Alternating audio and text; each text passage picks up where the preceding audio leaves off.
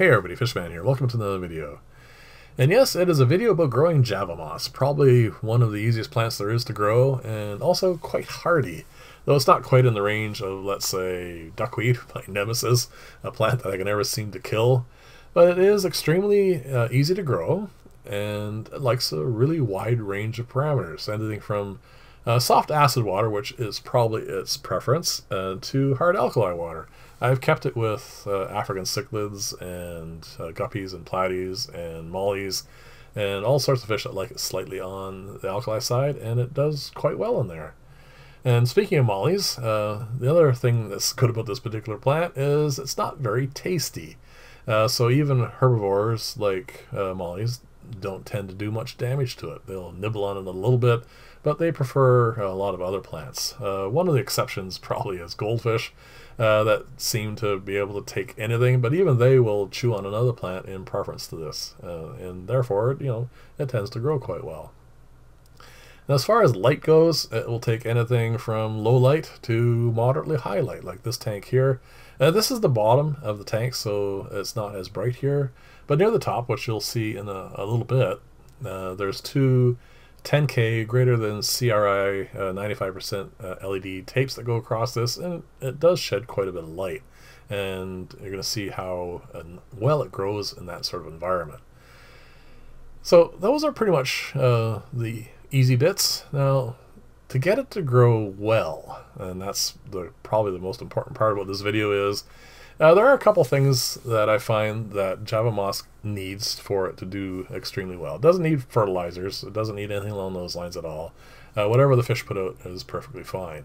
But I find if the ball, like this moss ball here, gets large enough, what happens is at the bottom, which is the section we're looking at here now, it doesn't get as much light, and more importantly, what it does is it traps a lot of mulm because there's not a lot in the way of flow through it.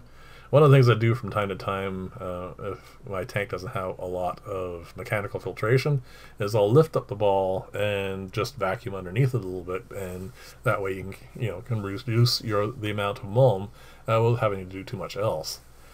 So that is one of the things that you need to do, which is prune it, which is very, very easy. You just take the ball, rip it in half, and separate it into two tanks, and that's as easy as that gets.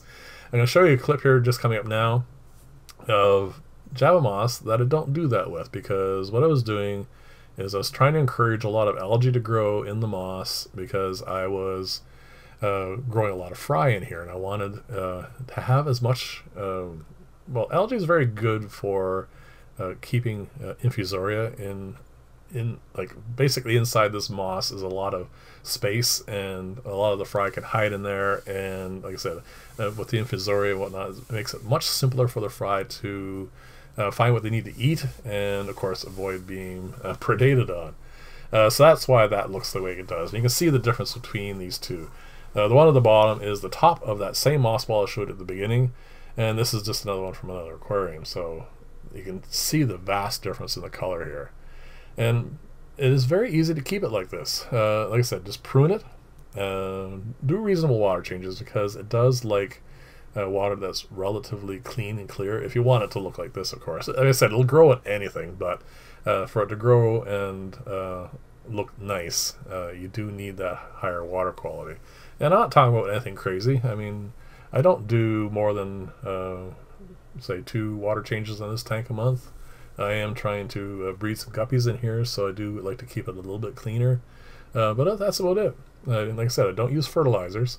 A couple of the tanks in this row, I do have pots of soil where I'm growing red Luigia, Vallisneria, that sort of thing, and that would increase the nutrient a little bit. But I'm not really seeing a great difference in the amount of growth or poorer growth on the case as far as Java moss goes. It just seems to do well regardless. And like I said, the only times I find that it doesn't do well is if it's being overcrowded by something else, or just overcrowding itself, which is one of the things it does the most.